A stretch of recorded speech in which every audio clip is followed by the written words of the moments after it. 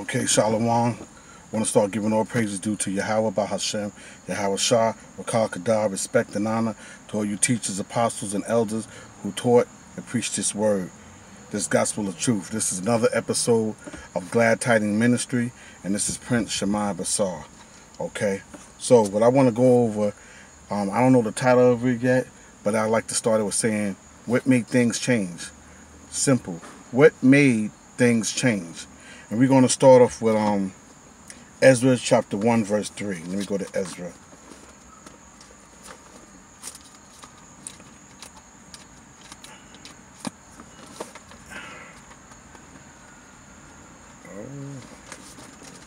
What made things change? Oh, here we go. And I'm going to start from the top just so you can read, just so you can get to understand where I'm going with this. And I'm going to start at Ezra 1. It says, now in the first year of Cyrus, king of Persia, the word of the Lord by the mouth of Jeremiah might be fulfilled. The Lord stirred up the spirit of Cyrus, the king of Persia, that he made a proclamation throughout all his kingdom, and put it also in writing, saying, thus says Cyrus, king of Persia, the Lord God of heaven have given me all the kingdoms of the earth, and have charged me to build him an house at Jerusalem, which is in Judah, who is there among you of all his people. His God be with him, and let him go up to Jerusalem, which is in Judah, and build the house of the Lord, the God of Israel. He is the God which is in Jerusalem. And I'm reading that for verbatim. Okay, so remember, what made things change? I don't know if that's going to be it, though. You'll see at the end. Now let's go to Ezra 4. And let's go to Ezra 4, 1 to 3. Now when the adversaries of Judah and Benjamin heard that the children of the captivity built the temple unto the Lord, the Most High of Israel, then they came to Zerubbabel and to the chief of the fathers, and said unto them, let us build with you. Here's the point. For we seek your power, we seek your God as you do, and we do sacrifice unto him since the days of Esarhaddon king of Assur, which brought us up hither. But Zerubbabel and Joshua and the rest of the chief of the fathers of Israel said unto them, you have nothing to do with us to build a house unto our power, but we ourselves together will build unto the Lord, our power of Israel, as King Cyrus, the king of Persia, have commanded us to do. Now listen to this. Then the people of the land weakened their hands of the people of Judah and troubled them in building. Now real quick, you ever heard of the saying when they say, wait till you finish it before you share other things to other people? That's true, and that's an illustration of this. But that's not the point. That's just the detail that I'm giving you. But you'll see that when you're working on something, keep it to yourself until it's fulfilled. Because you might have people that might want to weaken your hands, stir it up, mess it up for you. So wait until till you damn near got it done and it's working before you tell anybody. And even then, when you tell somebody, you got haters. That's the same thing we're going through today as scoffers. Okay? You can use that as a term. Scoffers and mockers. You know what I'm saying? Because what we're trying to do spiritually, we're trying to spread this gospel to our people, to the assembly of the elect, to wake them up, and to the 1/3, the first fruits.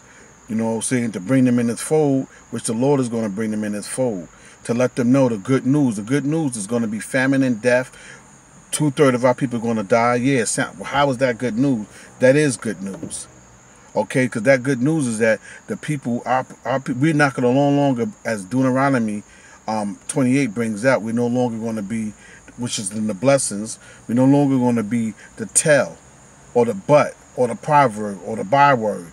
We're going to be what? We're going to be the head. And all the blessings in Deuteronomy 28 is going to be fulfilled. That was supposed to be our original status. But you could tell that that's not our original status by the condition that we're in to this day. So that's one detail I wanted to give to you, that before you try to build something or anything that you have an idea of, even though we know we're not going to last, this earth is not going to be, the earth's going to always be here. But even though things is not going to, America going to be destroyed, Babylon the Great, also the Roman Empire that we're in today, or should I just say the valley of the shadows of death that we're walking into today, it ain't going to be here that long. The Lord going to destroy this. So that's part of the glad tidings. That's part of the good news. Okay? And no more sickness. And we're going to rule in this kingdom. And guess what? Esau, the nation of Edom, they're going to drink double the cup for what they've done to us. I have another video too that I ran, of course, earlier about the Black Holocaust in Germany. They did a little skit on YouTube, and I'm going to hit that up later on as part of my video. Okay, now I said, so let's just go over that again. But Ezra 4 and 3. But Zerubbabel and Joshua and the rest of the chief of the fathers of Israel said unto them, you have nothing to do with us to build an house unto our power, but we ourselves together will build unto the Lord the Most High, the power of Israel, as King Cyrus, the king of Persia, had commanded us. Then the people of the land weakened their hands of the people of Judah and troubled them in building. They tried to throw a black eye in the game, mess it up for them, right? And they hired counselors against them, to frustrate their purpose all the days of Cyrus, king of Persia, even unto the reign of Darius, king of Persia. See? You see what I'm saying? Now, my point is, what made things change? My point that I'm bringing out is that if the nations never had anything to do with back then, they still don't have nothing to do with it still to this day. And we have to, see a lot of people today, like churches, they try to sugarcoat that it's not joining hand in hand. We do know that the nations have their own power, their own God. Okay? But ours is the supreme being, all our seeing. Okay, you don't get no higher than us, because that's the nation of Israel. That's the children of Yasha Allah. That's their power. That's their creator. And we don't share it with them. And people try to use the Bible to say that we should come together, but the Bible really speaks about separation and segregation, whether you like it or not. You know what I'm saying? I'm just here to give you the message. This Bible was made for the Hebrews, the Israel. Okay? And they're not going to all be dark-skinned people. They're going to all have different nationalities and different shades of skin. So it's not a prejudice type of thing. And this is not a religion. This is a culture. Once again, this is not a religion. This is a culture. This is a way of life. That's why this book was made for us. Okay? And only for the elect of Israel. From the beginning to the ending, it's always about Israel. Okay? It's not about anybody else. Now, we're going to get more scriptures speaking of that. So, let's give Psalms 147, 19 and 20. Just because I really love you. Do-do-do-do-do. Just because I really...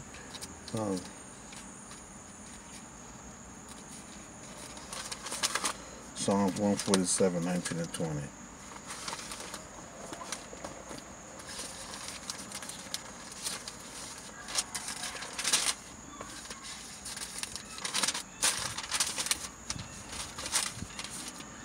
Psalms 147, 19 and 20. Now, you gotta accept this, and you gotta think with logic. And it says, he showed his word unto Jacob. That's the 12 tribes of Israel. When you look at Revelation, 144,000 for the tribe of Benjamin, 144,000 for the tribe of Judah, 144,000 for the tribe of Issachar, all the way to 144,000 for the tribe of Gad, 144,000 for the tribe of Manasseh. It ain't 144,000 for the tribe of Germany, so-called Germany, 144,000 for the tribe of Canaanite, 140. No, it don't say that. It's specific. Okay? He showed his word unto Jacob, his statutes and his judgments unto Israel. He have not dealt so with any nation. And as he have not dealt so with any nation. And as for his judgments, they have not known them. Praise ye the Lord. That's simple. Clear. Okay? There's no confusion about that. All right? This is the word of the Lord. That's if you accept it, and that's if you believe it. Okay? So we got that one. Let's go to Psalms 103. So the beginning that I opened this with, what changed? Where in the Bible does that change that we all come together as a whole?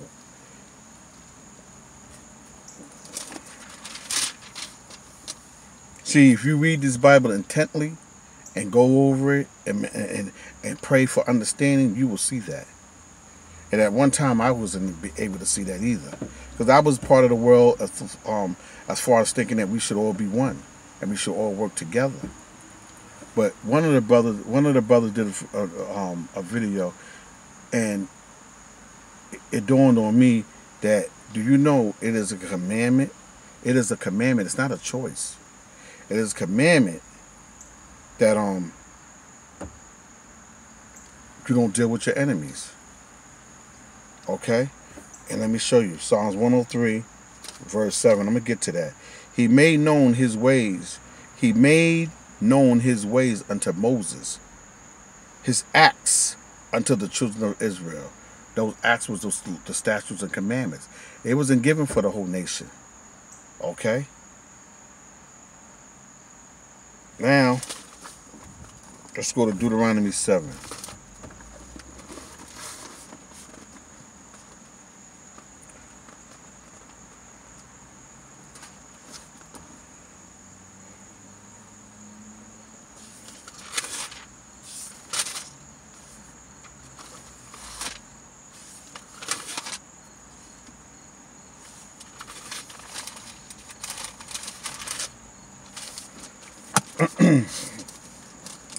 Deuteronomy 7. We're going to start from verse 1. And listen intently. It says, when the Lord thy power shall bring thee into a land where thou goest to possess it, and cast out many nations before thee. Now, when you get a chance, you look it up. You first the Hittites, the Girgashites, and the Amorites, and the Canaanites, the Perizzites, and the Hivites, and the Jebusites, 7 nations greater and mightier than thou. Those were some of them, the South Africans, Canaanites, or whatever. They were Canaanite, but the point is, they wasn't from the nation of Israel. And that's a clear distinction with what we're reading. Okay? And you have to understand, when we read this, why is it like, how are we looking at our Creator? Like, how do we really see Him? You know, I was thinking about that. Like, how do we see, and that's Christianity to me. And Christianity makes you dumb, deaf, and blind. Because how do you really see your Creator when it says, watch, it says, and when the Lord thy God shall deliver them before thee, thou shalt smite them and utterly destroy them. Thou shalt make no covenant with them, nor show mercy unto them. Okay, so the Lord said, kill them, utterly smite them. Now, aren't they people just like the nation of Israel? Aren't they people just like the nation of Israel? Didn't they have children? Didn't they have babies? Didn't they have mothers, father, parents? Wasn't they a lineage of people as well? But then the Lord says, kill them, utterly kill them. So how are we looking at our Creator, Yahweh, and His Son named Yahweh, who you ignorantly call God and Jesus? That's the Hebrew name. How are we really looking at the Most High? Because, see, when you're in the churches, you look at Him in a weak point of view. You look at Him as a weak figure. You got to look at Him as a weak figure. You're not looking at Him as a mighty figure, because you would embrace what He said. He said, kill them, utterly smite them. That's a family. They got babies. They got children. They got mothers. They got fathers, just like the nation of Israel.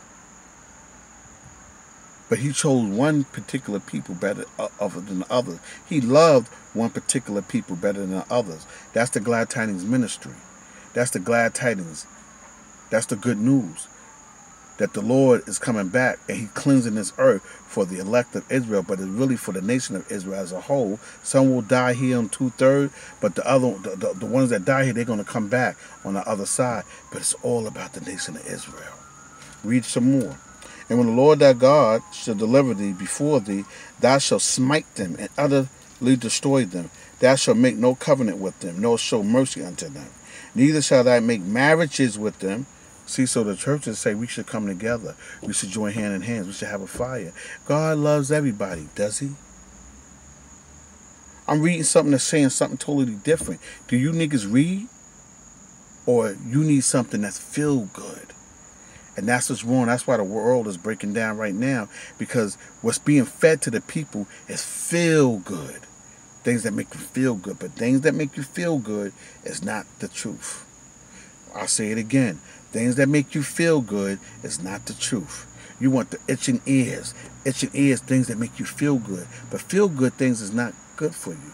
Pepsi soda might taste good, but is it good for you? A lot of sugar. It tastes sweet, but is it good for you? And that reminds me of a scripture. It tastes sweet, but it goes down, it becomes bitter. And that's this word. When we embrace this word, yeah, man, Israelite, yeah, we're going to kick ass. But then you see the turmoil and the wickedness of our people, that the things that we've done, time and time again, time and time again. Okay?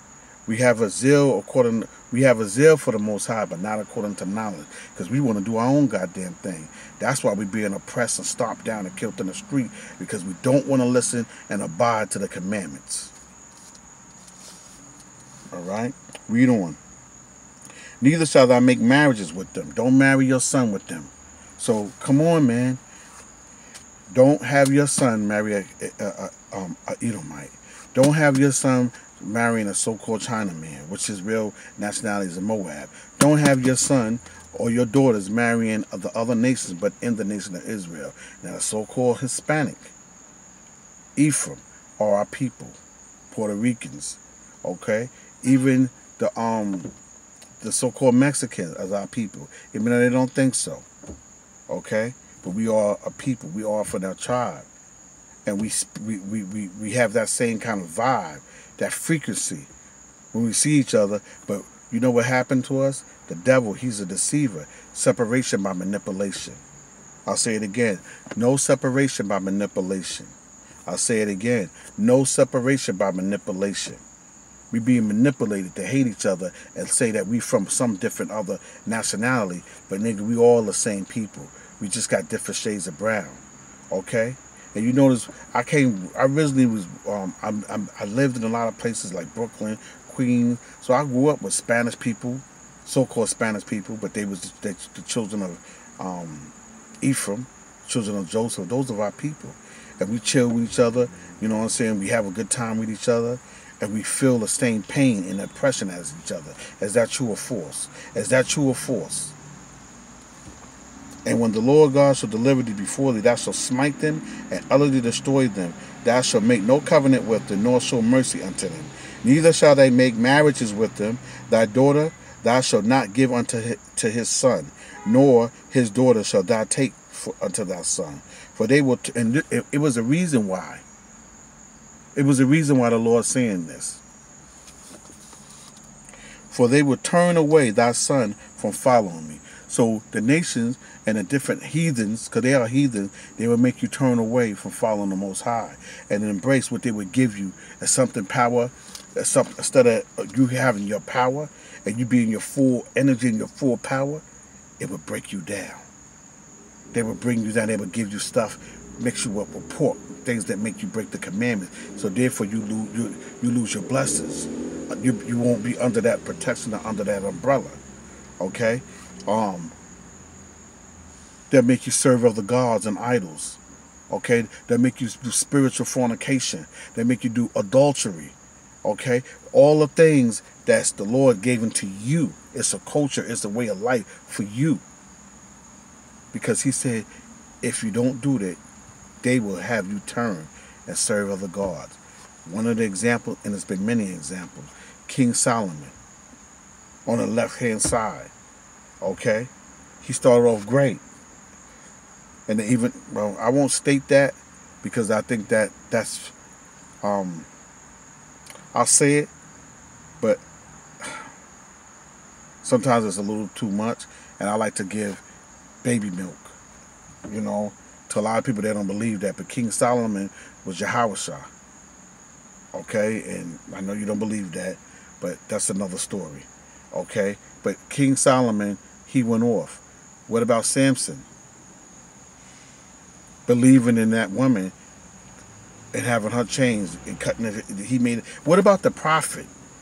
that had strictly directions to go a certain way and come back a certain way. He had strictly instructions. What's that scripture? It's better.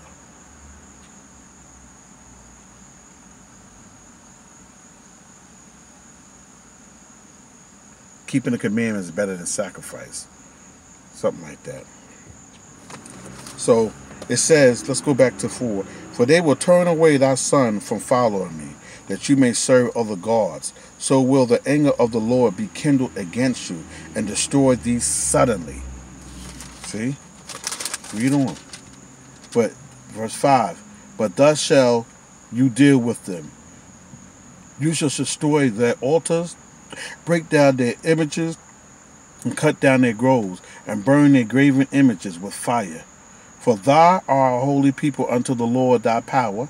The Lord thy power hath chosen thee to be a special people unto himself. Above all people that are upon the face of the earth.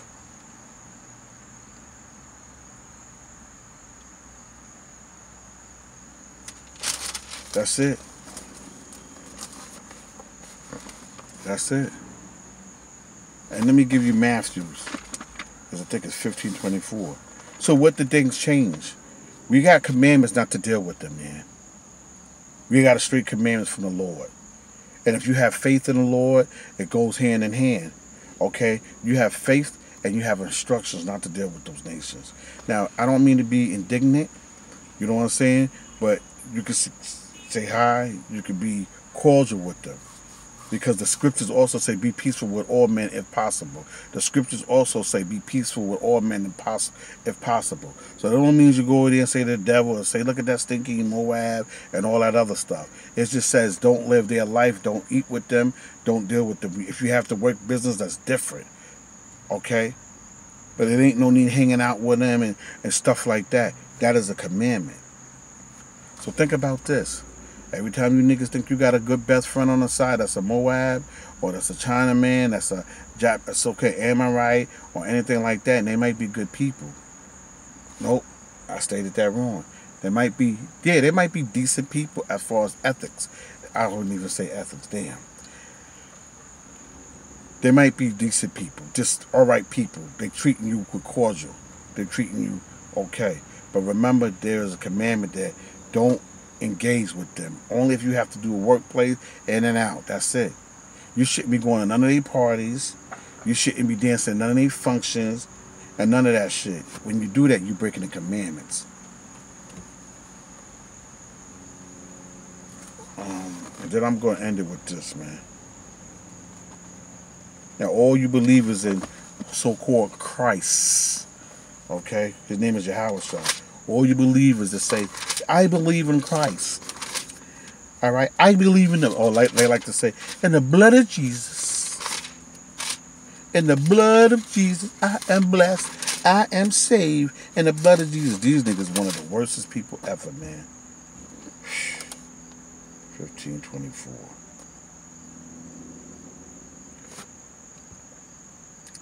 Where did things change? Now, I gave you mostly in the Old Testament. For some of you like to use separation by manipulation, using certain parts. Oh, this brother only used the Old Testament. Now I'm going to give you out of who you believe, who you say, who you testify that you believe in, who you ignorantly call Jesus Christ. His name is Yahushua. 15:24. But he answered,